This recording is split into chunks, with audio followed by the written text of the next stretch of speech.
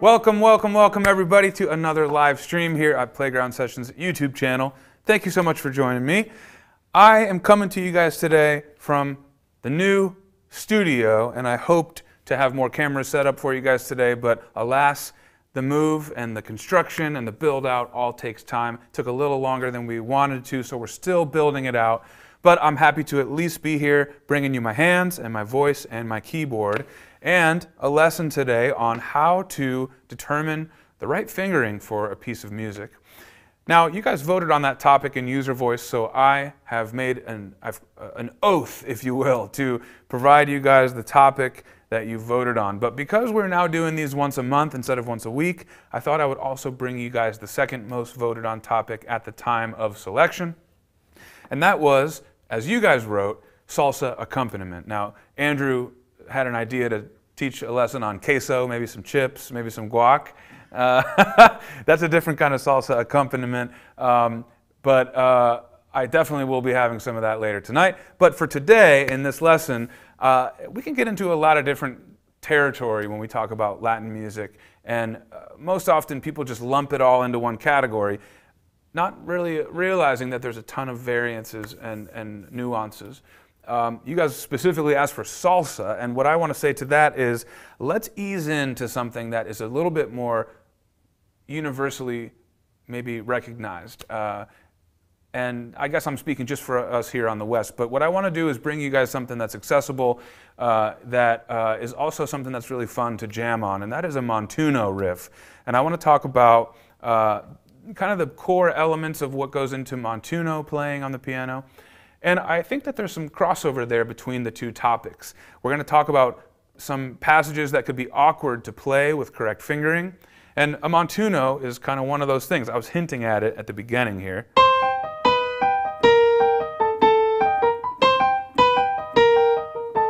There's all sorts of different ways to do it, and I want to go over that with you guys today and talk about how to determine the right fingering for it.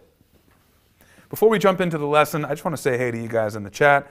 What's going on? Mutefish, that's a new name. I love it. What's up, Elta John? Hey, Robert Atkins. I missed you guys. Lynn Stewart. Meatloaf Crazy. What's up, guys? Hey, Pat Sir. I'm looking forward to this, too. It's been a minute. It's been a long time since we haven't done this weekly.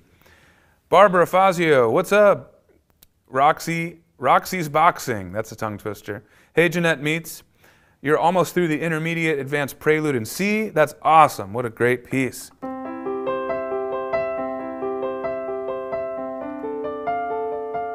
I'm going to see if I can remember this on the fly. It's been a while, guys.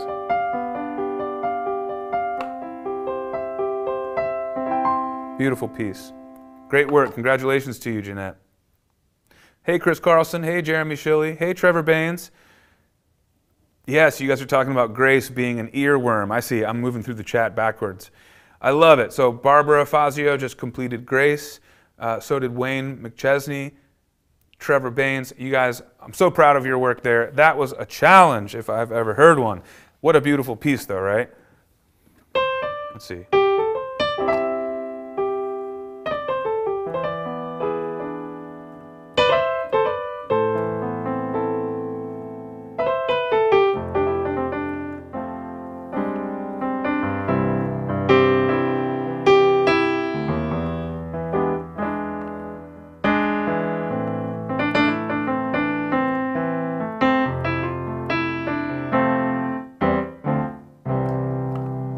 Yeah.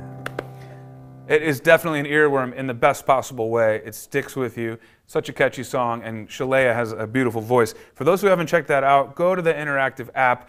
You got to go to it's actually in the song store now. You can download it with all the videos.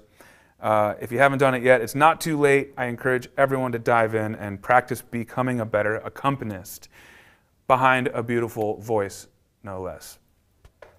So, you guys, we're going to be talking about how to determine the right fingering for stuff. So there's a couple of things that I want you guys to keep in mind. First of all, if you're in Playground Sessions app, you are going to find finger numbers written above or below, depending on the staff, all the notes that you see in notation. And that's because we like to give you guys all the tools that you need to be able to learn a piece of music with ease, with as much ease as possible. Doesn't mean it's easy, right? It's still a commitment. But what we like to do is give you guys suggestions for the right fingers. Now, some other music books, publications, you'll see sometimes some finger numbers written and other notes don't have any finger numbers. Typically in those instances, maybe you've encountered them already, you'll see numbers written above notes that are not obvious. Maybe it's difficult to determine. It could be more than one finger, or maybe it's because you're changing hand positions. You're pivoting under or over. Those numbers will be written for you, but others won't. So for example, you might see a thumb on C and a pinky on G, but you're not going to see any numbers for these notes because it's implied that you're in that position. So what you're doing there, what you'd be seeing in that example is showcasing the range of a phrase. You would see your thumb and you would see your pinky, and in that hypothetical example, those are my outside notes of my range. Therefore, kind of telling you what the position should be, and the rest of the fingers are implied. So that's where I want to focus our first bit of this lesson today, is figuring out the range of a phrase. And so let's take something like, in the Facebook group, I just went live a second ago, and we were looking at Happy Birthday for a second. So let's look at that. Now, a phrase in and of itself is subjective. Is that a phrase, or is this a phrase? Right? You can have larger phrases or smaller sub-phrases. But really, you're looking for a complete sentence, if you will, of music. So this is not a phrase. Right? It's not done yet. That could be a phrase, or add this to it. That's maybe one phrase, maybe two smaller phrases. Either way, you want to start the sentence and stop the sentence. And you want to just look at that. What is the range of the notes? In other words, what's the lowest and the highest note within that phrase? So that seems pretty obvious here, because the outside notes, again, are a 5-finger position, C and G. These fingers obviously fall on D, E, and F. So that's not much of a challenge. But when we move to the next E with our pinky, then you have these notes in between. So here's our challenge for this. How do we play the middle notes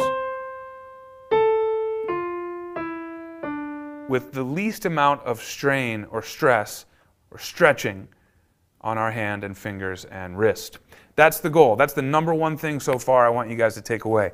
When you're looking for the right fingering for a passage of notes that do not spell out the finger numbers above them, what you're looking for are the outside range of notes, and then you're looking for the middle notes to be played in a way that has the least amount of unnecessary tension. Sometimes you're going to have a stretch and you can't avoid it, but would you rather stretch like this or like this, for example, right? There's easier ways to do a stretch. So you're looking for the easiest way, the least amount of strain or stress, okay? So in this Happy Birthday example, there's a couple ways we can do this. Now, a popular school of thought is that if you can cover all your notes in a phrase with one hand position, that's the best way, because you don't have to move out of that position. But I believe that in some instances, and this one included, that logic is a bit flawed, because sometimes you can cover a stretch of notes with a tense hand, when really the easier thing to do would be to play with a relaxed hand, and then in a relaxed way pivot over. Okay, so that's what I want to talk about here next. We have these as our outside notes, and then we have A, F, E, and D. Now, I could do it like that, because then I have all my fingers already covering all the notes, therefore I don't have to move my hand position. But look at how much I'm stretched here in these 3 fingers, the weaker fingers, by the way. I'm stretching from C to A and then from A to F. Now, that is not comfortable to me, and I doubt it's comfortable to anybody out there who's practicing along, even though technically it allows you to play all those notes in one position. That's not the only thought here that we want to consider. So instead, what I would suggest is letting our hand fall in a relaxed way. Just let your hand and fingers go limp. You're going to find that your the range naturally falls between like a 5 or a 6 note position. So to me that means that feels comfortable. And then we just have one more note to get, and I believe it's very comfortable to just slide our hand over our thumb to reach one more note, maybe with our second finger. Now, it's not necessarily comfortable for everyone, but I believe it's more comfortable than that alternative where we stretch 5-4-3. Instead, I think 5-4-2 is a much more relaxed way to go. Now, let me pause there because many of you might be saying, well, I like 5-4-3 better, or I actually like 5-3-1 better, right? There's always going to be 1, 2, maybe even 3 alternatives to the suggested fingering that technically could work. And so that's why you might hear me or David Sides or Harry Connick Jr. or anyone else teaching you the piano, you might hear us say, fingering is more or less subjective, and that's why. Now, there's going to be a suggestion that we believe is right because it's in general, the least amount of tension or strain to achieve, right? But everyone's hand is different, and some people have their own preferences. So I want to give you sort of the tools, the checklist to go through as you find a piece of music that does not have the suggested numbers. What is your checklist? Well, first, figure out the range of notes for that phrase. Second, find a way to play the middle notes of the phrase with your fingers in a way that gives the least amount of stretch or strain, okay? And even if that means shifting or pivoting into a new position. Now, let's take a look at the fourth phrase of this. This is something that someone brought up in the Facebook check-in here about an hour ago, and I wanted to tell you guys here as well. It was a great question, it was a great point, and it had to do with playing black keys without bending your wrist in an awkward angle like this. We want to get used to shifting or sliding back towards the back of the keys and playing with that space as well. It's not just about horizontally stretching left to right or pivoting left to right. It's also about sliding to the back of the keyboard or forward to the front of the keys, depending on what we're playing. So here, it's a perfect example. At the end of this phrase, we reach up to a B flat. And to comfortably do that phrase, first, again, let's find our range, B flat to F. It's not a very wide range. But if we think about the height of our fingers, we need to take that into account when we're playing black to white keys. Obviously, there's no black key in the bottom half, right? So we have to reach up high to play the black keys. But if we keep our other fingers that are going to play white keys low, that is going to cause strain and tension. Think about it. If you're trying to reach this black key, but your other fingers are still way up here on the front of the keys, it's just going to be really hard. It's going to be awkward and tense. So how do we do this? How do we play the black key with our pinky, which is a shorter finger, right? It's the shortest of these four, actually. How do we play a black key with that pinky without bending in a weird way? Because our taller fingers are playing white keys. Well, I hope you've already seen it. I hope you already know the answer. We're going to slide back with those keys. Now, yes, that is going to mean that you're playing right in between two black keys, and that can be tricky, especially if your fingers are a bit wider or thicker, right? If you've got big hands, you may accidentally push down some of those black keys. But it's important that you come with a sort of a rolled finger and not flat fingers. If you're flat-fingered, you are definitely going to be playing the black keys on accident. But if you can curl your fingers and just get the fingertips in there, it's going to help you a lot, all right? So once again, let's recap here this third and fourth phrase. First and second phrase were easy. It's all five-finger position. Now, third phrase, we have an octave. And by the way, notice I'm not playing both, I'm not hovering over both of these Cs. I'm first just playing this first C, then I'm stretching. And as I play my pinky, watch my thumb. I let go and I relax. There's no need for me to lock into this octave position like that. You can probably already tell when I do that, my thumb is extra tense. There's no reason for that. So what we want to do is move, and let go. Notice my hand contracts and, well, I guess it compresses and it relaxes. From here, I'm going to 4, 2, 1, and then bring my second finger over. Then I'm going to rest and go not only to the right, but back towards the back of the keys, so my pinky can play B flat. And to do that comfortably, the remaining notes played with my 2, 3, and 4 fingers, which are white keys, I'm going to play them higher up on the white key. My goal here, you guys, is to more or less have a perpendicular angle. My hands and fingers kind of parallel to the keys, but perpendicular to the bottom of my keyboard, to this line.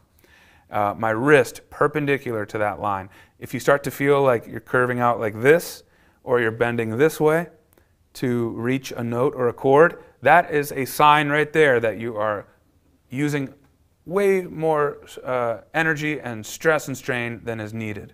That's a big red flag, and I want you guys to revisit your fingering if you find yourself doing that.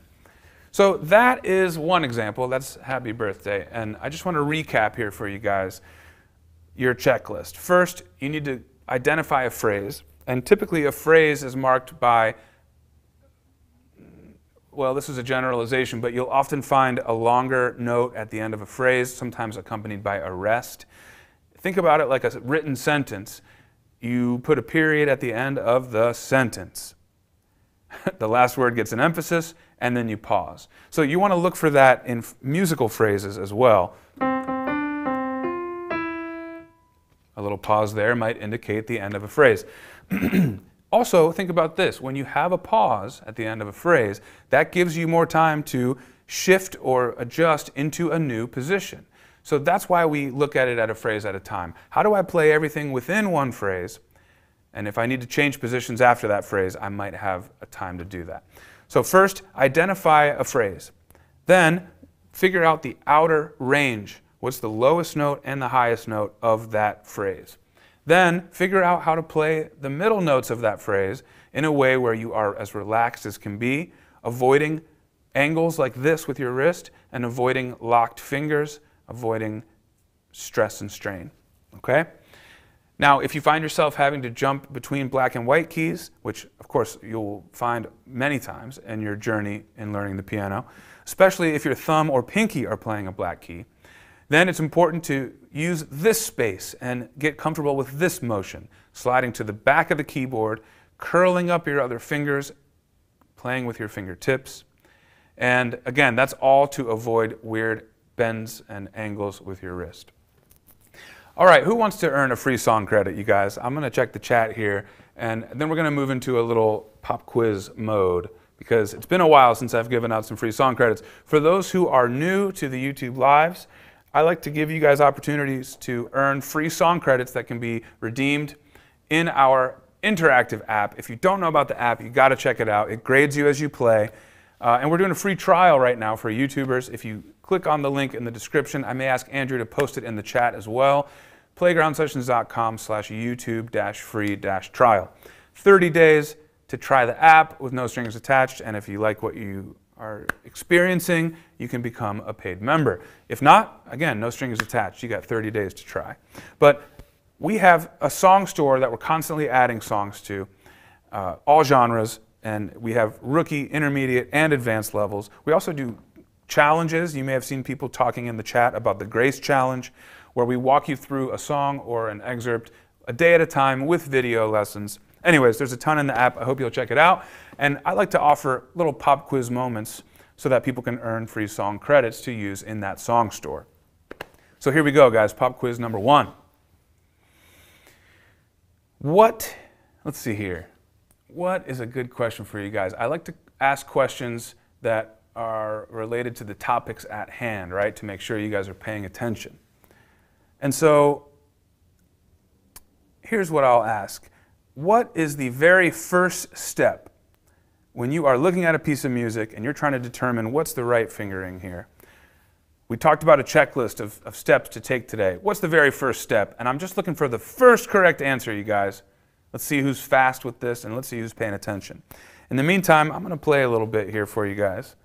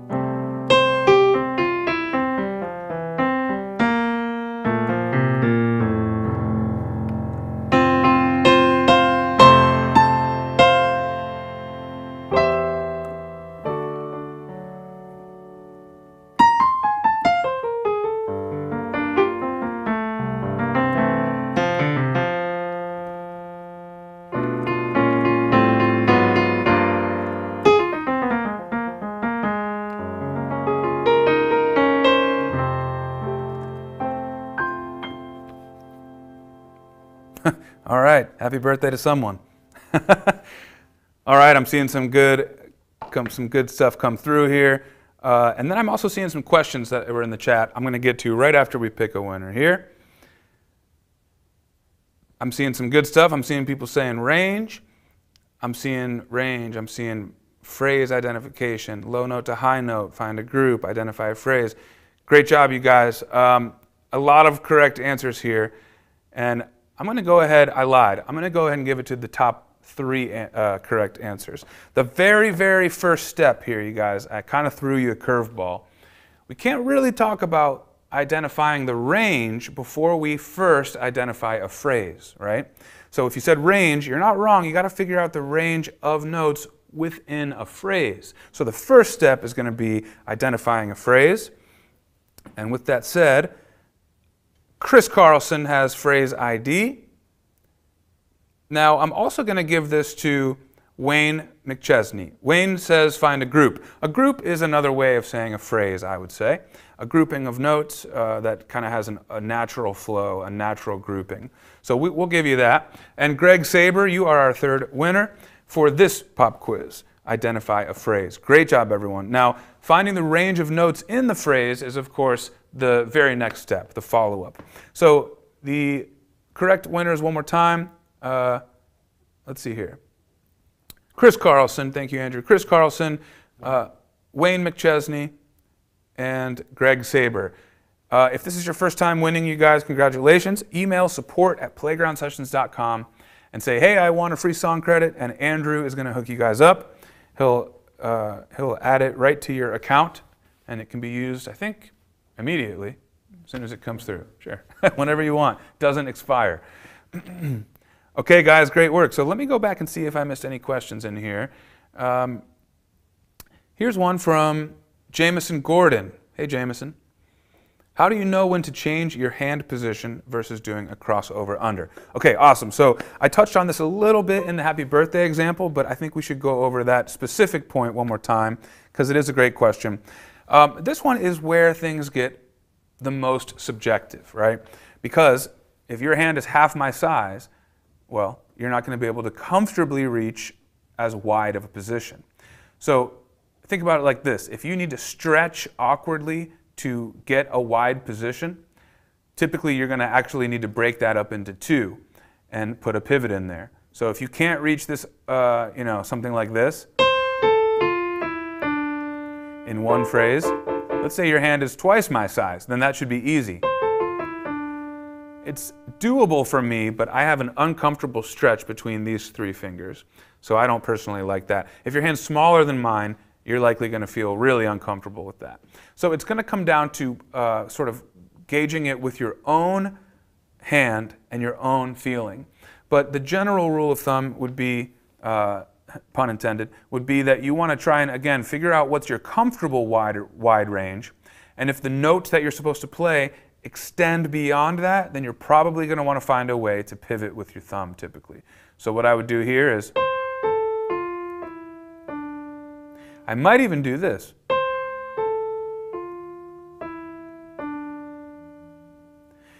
So again, get this out of your mind. Just because you need to quote unquote change a position when you do a pivot does not mean that it's wrong.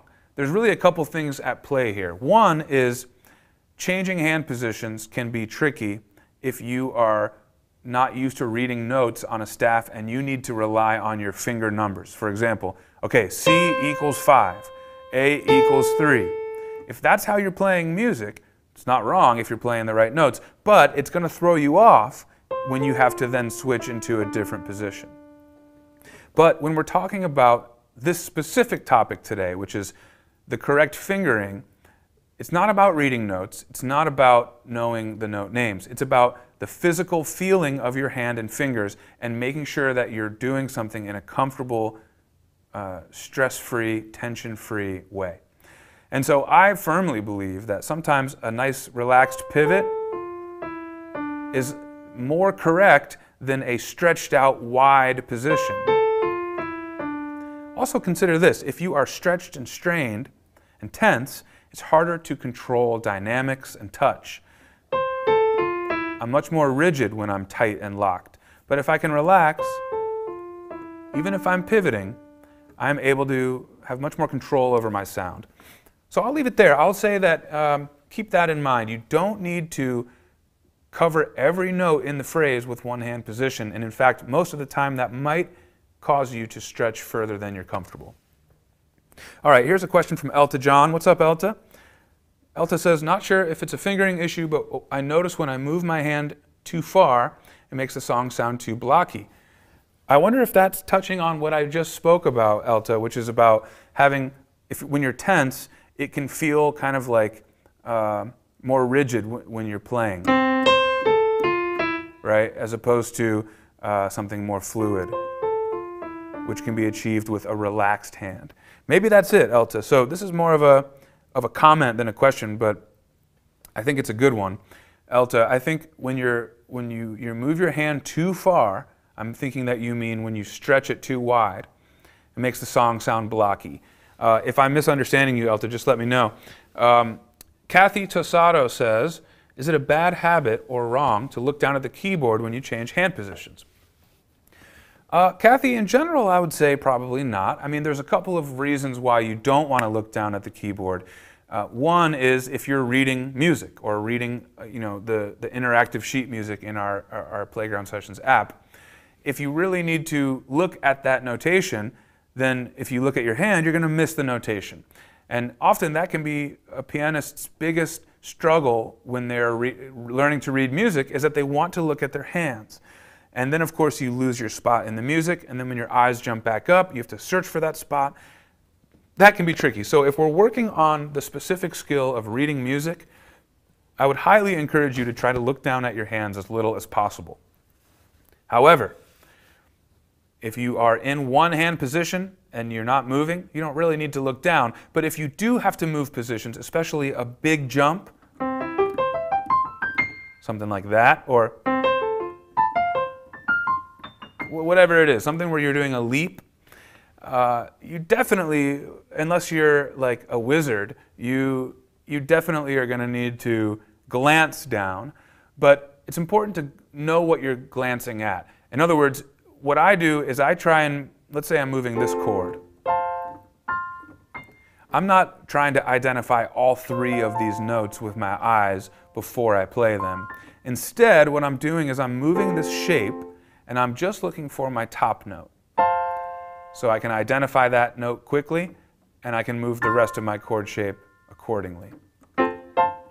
Now, if I'm reading music and doing that jump, then I'm just going to, as quickly as I possibly can, split second, boom, look for that high note, and then I'm already looking back at the music when I play that next chord.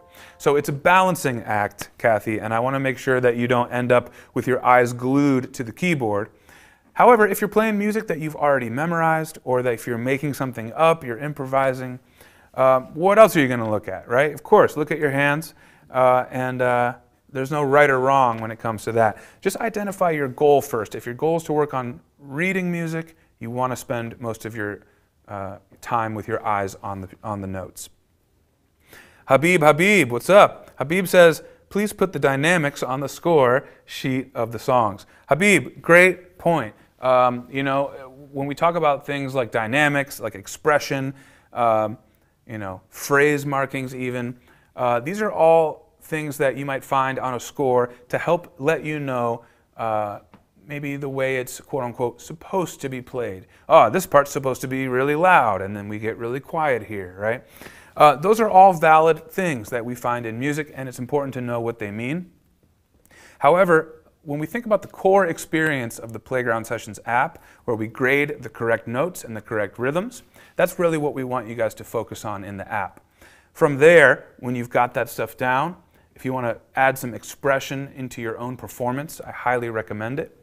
But since the dynamic levels, crescendos, phrasing, things like that are not factored into your grades in the app, we tend to not clutter up the score with that stuff. The same goes for lyrics.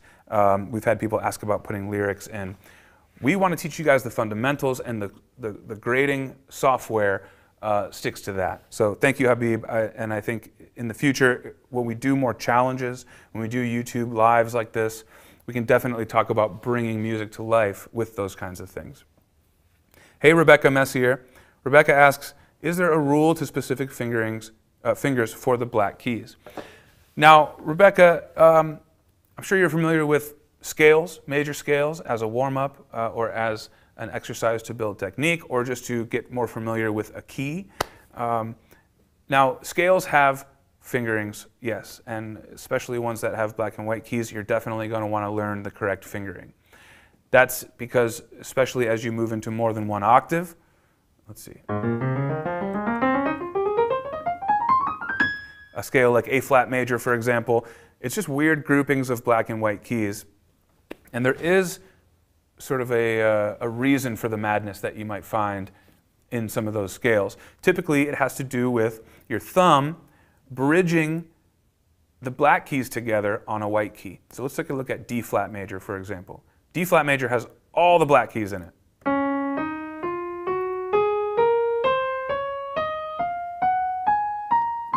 Now, we talked about the height of our fingers earlier, right? Take a look at where my fingers naturally fall on these three black keys, right in the middle. Now, the height of my thumb puts that right in the middle of this white key. So it's really easy for me to roll through those four notes because of that. Now, the next move I would do, let's go ahead and start with D flat. 2, 3. Thumb comes under to F, and then I'm going to roll through those. Now, I'm going to roll through the next group. Thumb comes under to C. Same idea here. So in these scales, you can find groups of 3 and 4 notes. And typically, with black keys, you're going to play with your taller fingers. And your thumb is going to be the bridge between the groups of black keys. And when you're playing through them, you can do that to see your groups.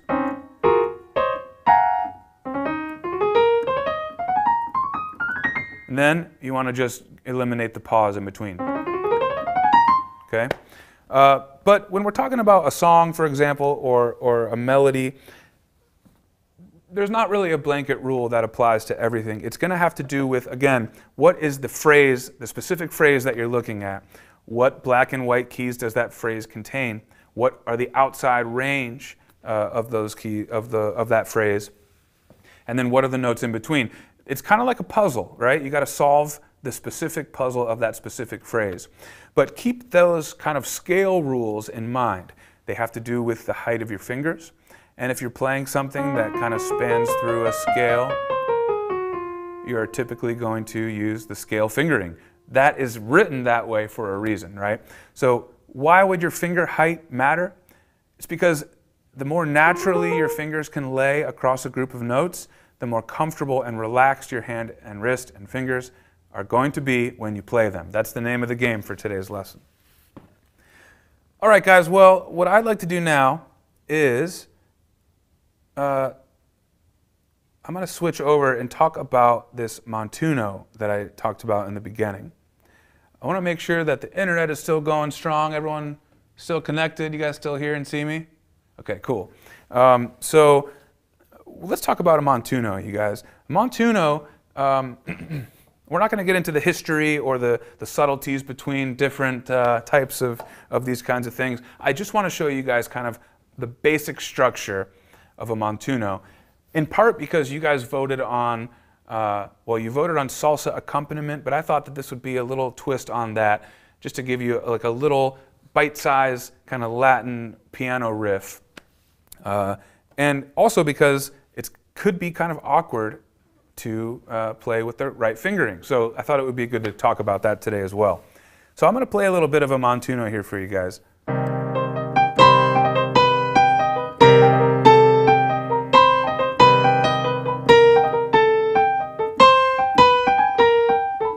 Okay, that's the idea there. And I kind of added some complexity, but at its basic form, what you have here, and by the way, I'm just playing a C minor chord in the left hand. What we have is the root, the 7, the flat 7, and then the 6. Just a chromatic walk down.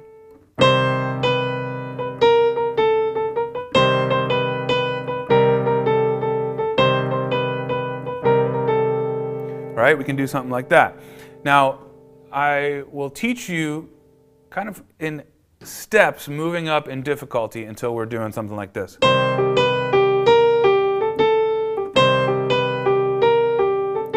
And then we can add what I was doing there, which was putting that in octaves. Again, when we're talking about the outer notes of our range, that's what we're talking about.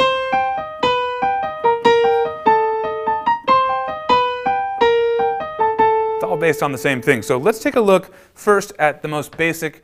We're going to look at whole notes, top line of notation here. We're starting with the root, and if you want, you can add a left-hand C minor chord, but we're just looking at the top 4 measures here. C, B natural, B flat, and A, okay? Now, if we look at the line of notation underneath that, we're going to start to see a little bit of a hint at that syncopated rhythm, okay? And that looks like this. 1 and 2 and 3 and 4. 1 and 2 and 3 and 4. Now, for those of you who are practicing along with me at home, why don't you try this with me? If you're feeling up to adding that C minor chord in the left hand, go for it. Just repeating the second line of notation here. You could also just do the right hand with me if you'd like. Now we have 4 notes right now, and so the range of this phrase is pretty tight. It's pretty narrow. It's right there. Now you may want to play it like this. It's not wrong, but I would say it's easier, at least for me, to do this.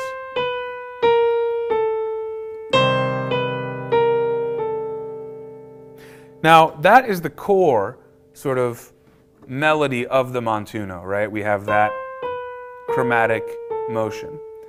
But what I like to do is ground that in a chord tone, and I like to use the 5th. And of course, this is going to change our range of notes. But if we look now at the next line of notation, let's get the next 2 lines up. What we have is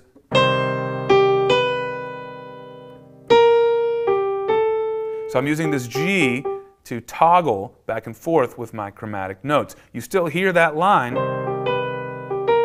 You still hear this, right? But I'm adding some rhythm and a chord tone to anchor it when I have my thumb on G.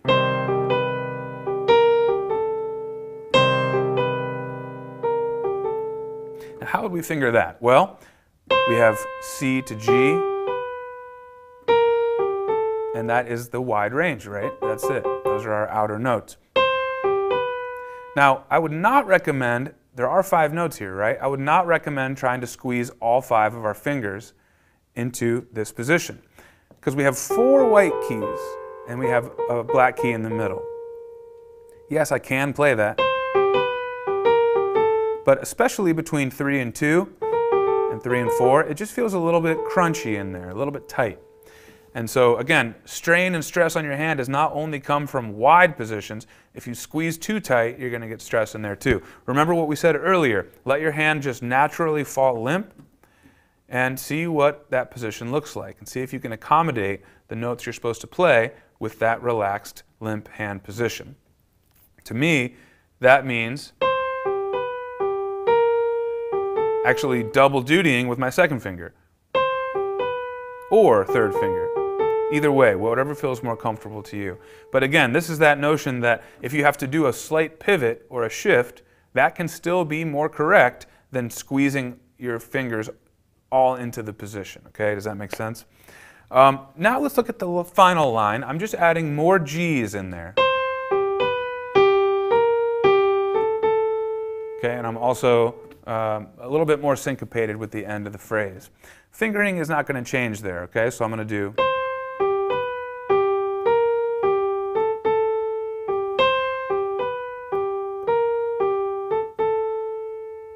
Again, for those playing along at home, if you want to add that C minor chord.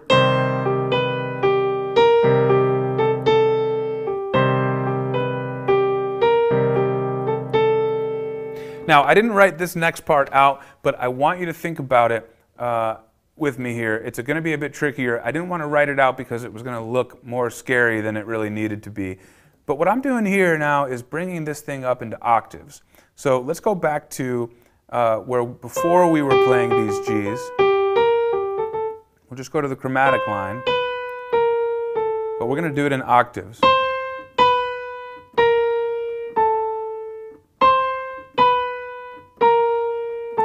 Now, if you can't reach octaves, that's all right. You don't have to.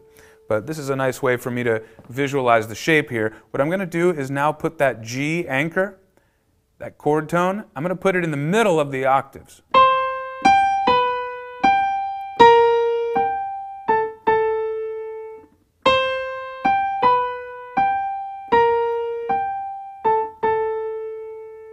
Now, when I do that, notice what's happening with that G in the middle. I start with my third finger on G, but when I then go to the B naturals, if I were to play that G with my third finger again, notice my hand starts to turn in this angle.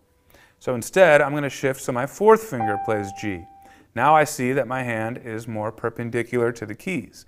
Well, to the edge of the keyboard, more parallel to the actual keys, right? So that's what I want you to practice there if you are able to play these octaves with me. 3 on G, now 4 on G. Now check this out. As I move to the B flats, I'm going to again slide to the back of the keys. Still fourth finger on G, and then I'm sliding forward again to the A's.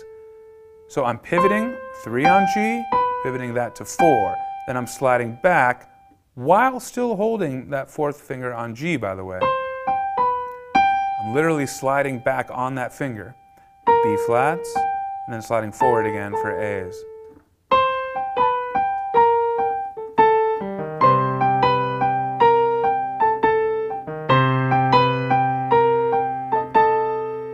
Now, if you want to really get fancy, you can add more chord tones in there. I like to add the E flat, because that is the minor third of the C minor chord.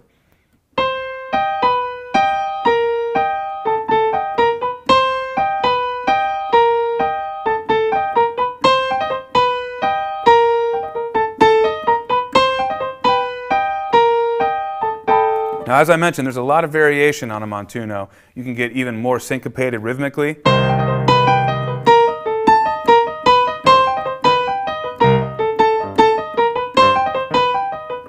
Kind of making that up, but you could do all sorts of stuff and you skew the beat and get really weird with it.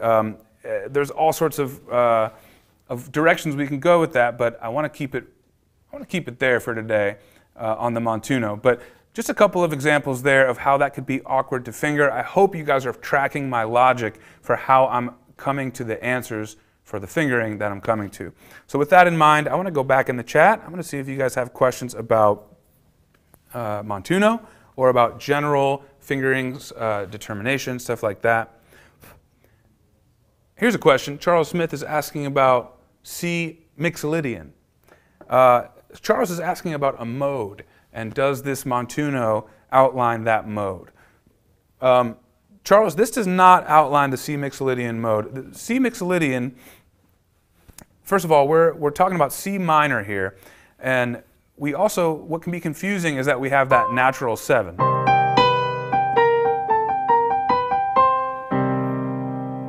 But mixolydian is the 5th mode. I'm looking to Andrew. Yes. Thank you, sir. Which means that if we were, let's take it to C major, that's always a nice visualization. C, the mixolydian mode within C would be starting from G to G, right? You're playing from the 5th scale degree, but you're using the key signature from the key, right? The 1, the C. So that ends up looking like this. It's like a major scale with a flat 7. So C mixolydian would look like this. So you're not far off, Charles, but don't forget that has a major 3rd in it, and we're working with C minor here.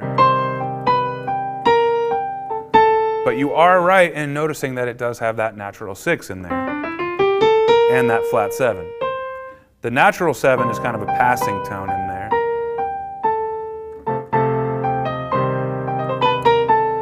All right, so this is more like a minor with a major 7. I think of it just straight up minor here.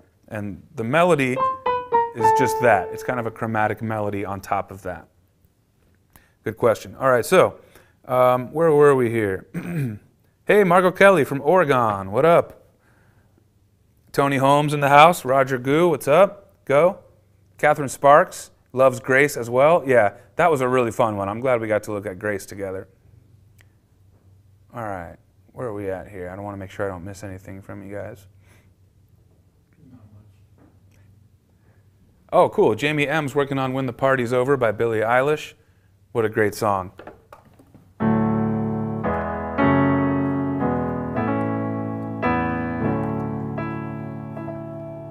Right. Oh, I love that progression. All right. Let's see here. I look ahead to figure out which finger I need to move before attempting it. Yes, Jamie, you got the right idea. A lot of times, too, this is just practicing the muscle memory, too. You got to know where to go with your eyes, right, to hit the right chord. But then when you know that, you still have to have your hand practice jumping that distance and landing in that particular shape. Michelle, did anyone else learn to put a circle around the finger position if it's a pivot? Yeah, Michelle, that's a good point. That's another thing you might see. Sometimes you can write those in. Other times you'll see that written in notation. Sometimes what we do in the app is we tend to have a larger number. Sometimes it'll be red or blue instead of black. That tells you you're changing positions for that number. Other times you'll see a circle around a number. Great point. These are all indicators that you're changing your position. All right, what else we got here? Oh, these are all earlier in the chat. Let me catch up. Hey, Jameson Gordon, I'm glad you're finding this helpful. Great. Kathy Tisato, I had to move up more than an octave in the song Habits, and I had to look quick because it was such a big jump, so I wasn't sure if I should just be able to find it without looking. Absolutely not. I mean, there is something to be said for kind of muscle memory of how far to jump. So in other words, if I'm jumping from this octave to this octave, I can pretty much guess, like, my hand's not going to go all the way up to here, right, if I'm not looking.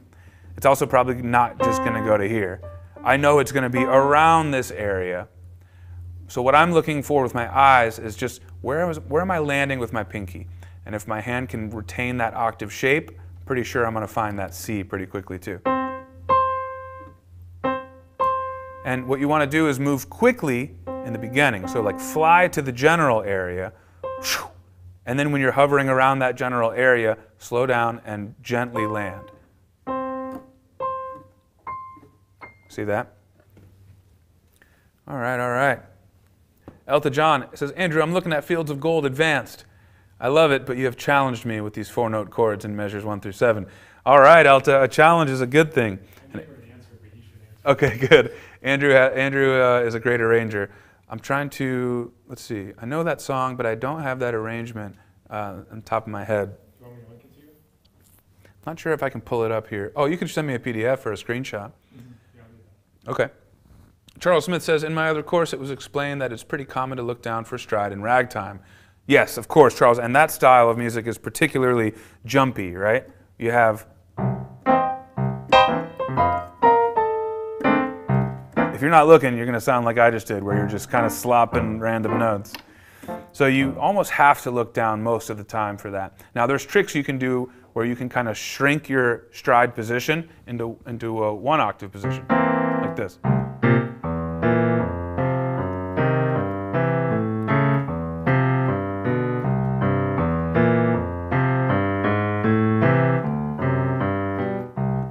Right, where you don't have to literally jump 2 octaves. But yeah, I mean, no doubt, that style of music requires a lot of jumps.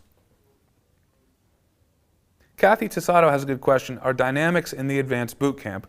We do talk a bit more about expression and dynamics there, and so I'd encourage that. Again, it's not something that we're grading you on in the app with the interactivity, but it's a crucial part of playing piano, especially at the advanced level. Hey, Ella Rose, you got a piano teacher. I hope you're talking about me and playground sessions, but if not, that's all right. Hey, Joe Pan, more challenges, please. Yes, sir. We are going to be working up one before you know it. Good question here, Jeremy Shilley. When's the next month's live lesson? We are going to be jumping in live again here on May 26th. That's the following, I believe it's the last Wednesday of May, right before Memorial Day. And the topic is not picked yet because I'm going to look to user voice for you guys to vote on that topic. But there is a special treat that I want to bring to you guys, and that is to bring our friend David Sides into the mix. So I'm going to be looking to get him and doing a live interview with me on May 26th as part of our live lesson on YouTube. Now, I'm not guaranteeing that yet. I got to talk with David, but I promise to try. And we're also going to be teaching, I'm going to be teaching you topics from User Voice as well. So make sure you guys go over to User Voice and cast your vote for the topic that you want to talk about next month. Let's see if Andrew sent me something here. Okay, cool. So, the 4-note chord at the beginning here. Yes, yes, yes, yes. All right, let's take a look at this. What key are we in here? 2 sharps. Okay. Ah, nice. Nice, Andrew.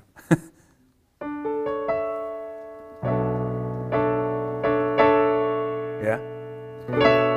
That's a nice one. I like that. Yeah, so what we have here is a great example. Now, some of you may not be able to reach this. This is wider than an octave.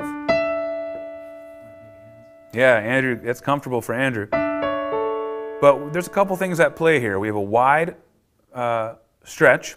We also have a black key in between our white key octaves. Well, not octave, but white key outer range. So to play this comfortably, first, we're going to want to make sure that we can get our 4th finger up on C sharp comfortably. And to do that, we have to bring our 2nd finger pretty high up on that A. Now, that creates kind of like a triangle. Thumb on D, 2nd finger high up on A, pinky on E, and of course 4th finger falls on the C sharp. To get that triangle feeling comfortable, you may want to rotate your wrist a little bit this way.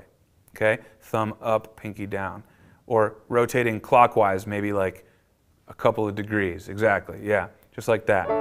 Now, I know I've talked a lot about parallel to the keys and perpendicular to your edge here, but depending on the circumstance, you may tweak that a little bit. Here, if you wanted to be perfectly perpendicular and have your fingers parallel, you'd have to get really high up here, and it just doesn't make much sense. Instead, if you turn a little bit, you can cover that much more comfortably. So I hope that helps. It's a nice little chord there.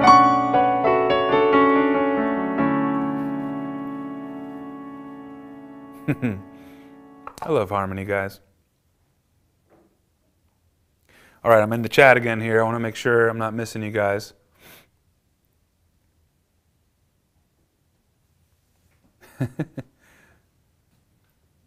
Peaceful song. That's right, Alta. It is a peaceful song.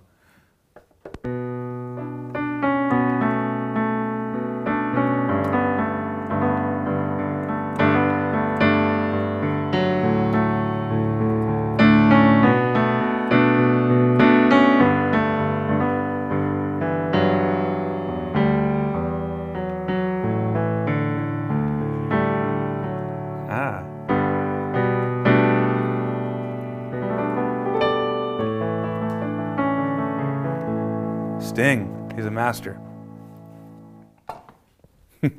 Margot Kelly is working on Intermediate River Flows in You. What a nice tune. Let's see, is that in, I think that's in,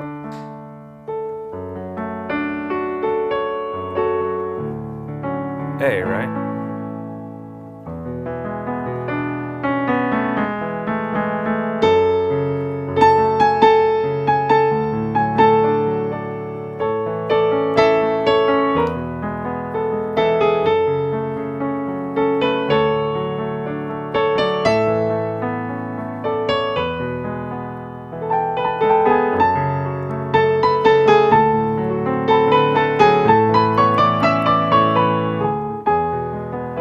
Well, there's something like that. And that's another, I remember, a challenging one when it comes to right-hand fingerings, because it's something like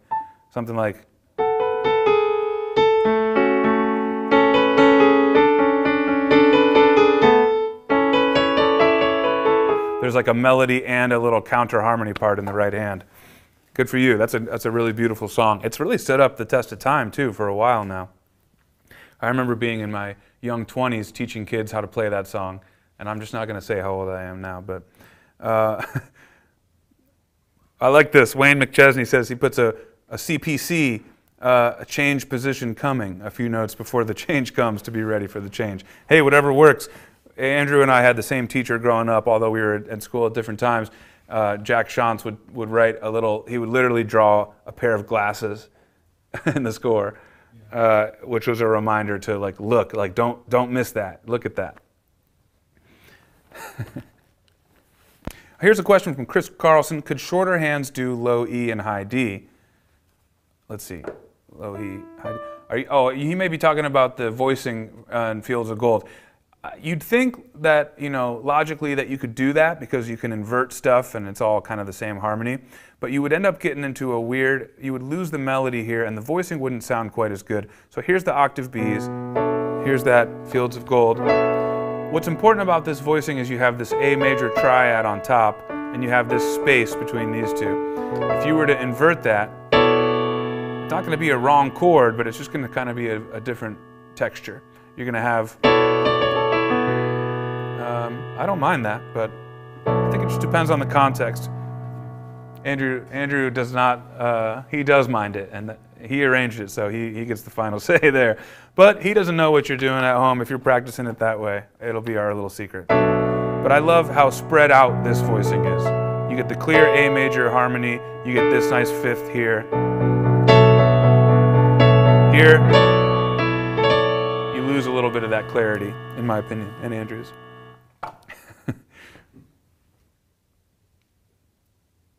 I'm just looking through here for a final question or two. How do you handle chord progression more than the normal chord progression? How do a chord progression that's more than the normal chord progression? Edoja, I'm not sure I'm following there. I want to answer your question, so let me know if you can elaborate on that.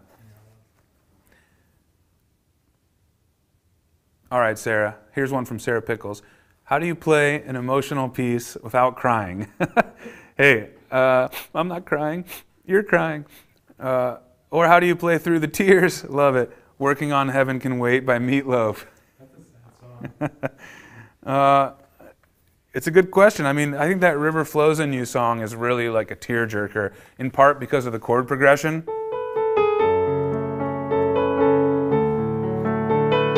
Andrew's already crying.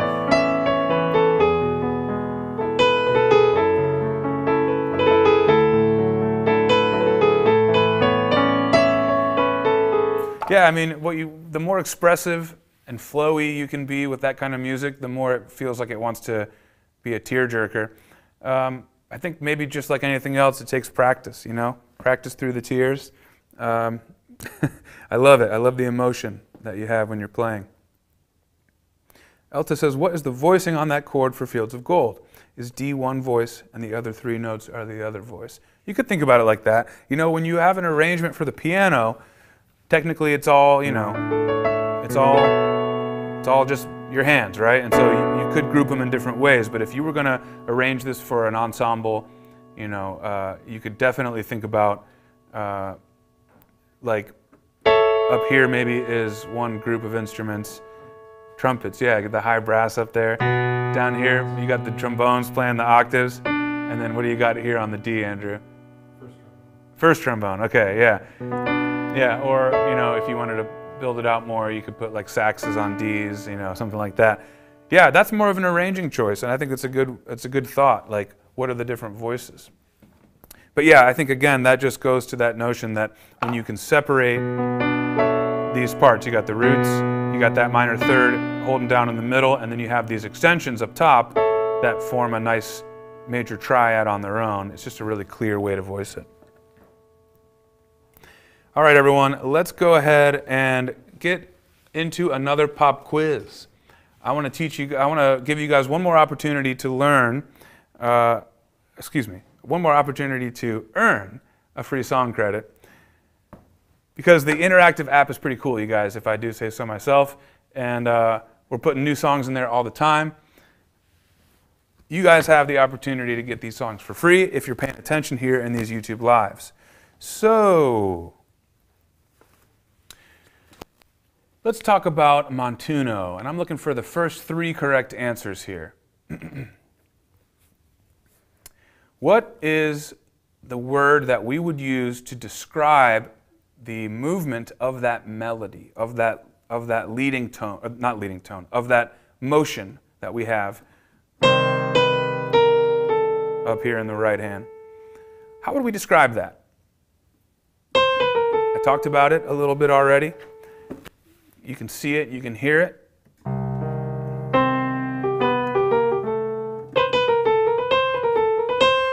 kind of a movement is that called?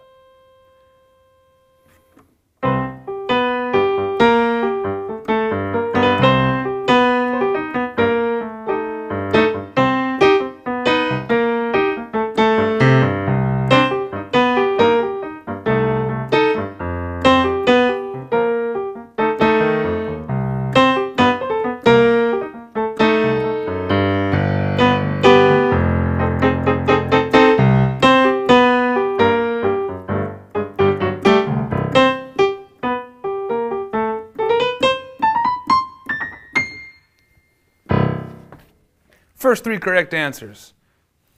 I'm seeing some stuff come through already. So I am going to play for another 30 seconds or so, give you guys a chance to write.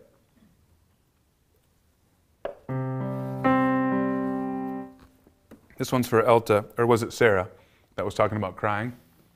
Sarah Pickles. This is the emotional Montuno for you.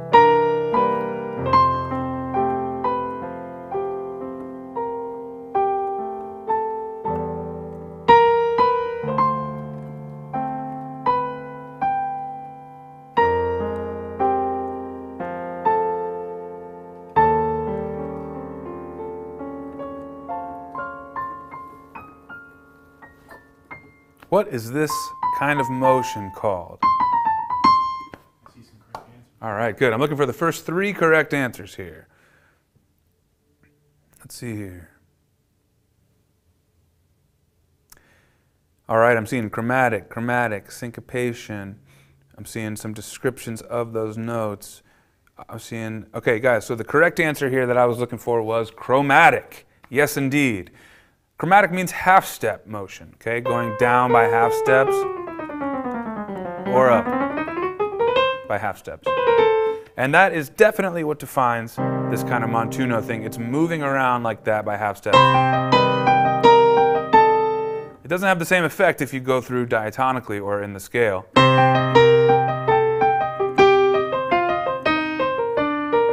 I mean, I guess it kind of does because you have the rhythmic element, but that really catchy, hooky part of it, to me, is that half-step motion, which is chromatic. So, first 3 correct answers here. Robert Atkins, my man, chromatic. Mutefish in the house, hey! Mutefish says chromatic, that's correct. And Jeremy Shilley said chromatic as well. Now, were any of those 3 winners on the first pop quiz?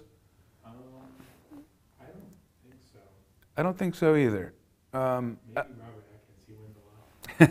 Robert is one of our gold winners here most of the time. Elta John, I'm going to go ahead and give you, let's see, 1 root 7 flat 7. Elta, if you added the 6 in there, then you'd be fully correct. You got root 7 flat 7, and then you put A. That's correct in this key, but if you said natural 6, I would give you a bonus credit. Last question was Chris, Wayne, and Greg. So there's no repeats. Okay. Yeah, these are all new winners. Okay, got it. I see. Thank you. Cool. Now, Elta, you said octaves. That I can see why that's confusing because I was playing them as octaves. But the motion, the movement from one note to the next is still chromatic. So chromatic, that chromaticism is an important part of this kind of Montuno riff. Charles Smith would cry if he couldn't find his donuts. Yeah, that sounds really sad. Sarah says, Charles, you lost your donuts again? You guys crack me up. Awesome, Kathy. I'm glad you're learning new terms and you are enjoying it. So this was fun, you guys. I just want to do a quick recap here. When we're looking for the right fingering, we've got to figure out the phrase at a time. We look at a phrase, we figure out the outside range, the notes, the outside widest notes of that position.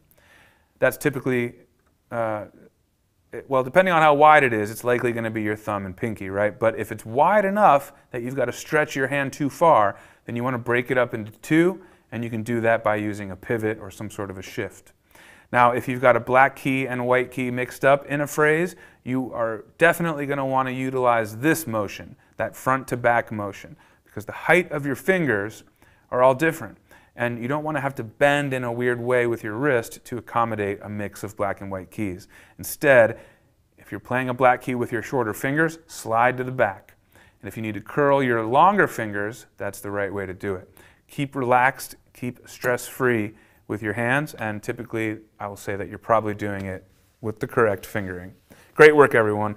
I think we're going to leave it there, you guys, but I want to remind you one more time, our next YouTube Live is going to be Wednesday, May 26th, 5 p.m. Eastern Time. Let me know if this time works better. I know it's almost the same time we used to do, but it's a little earlier in the day. And we're going to continue to do these based on what's voted on in user voice, so thank you guys for voting. In the meantime, I'm going to be doing some casual check-ins, quick little 10, 15-minute little pop-ins on the Facebook group, and just kind of checking in with questions you guys might have throughout the week. So if you miss me and you want to come back to the weeklies, consider joining the Facebook group for those quick check-ins. Otherwise, I will see you guys in about a month for the next YouTube Live, May 26th, 5 p.m. Eastern. Thanks so much for hanging out with me, you guys. I hope you found this lesson to be helpful, and I will see you guys next time.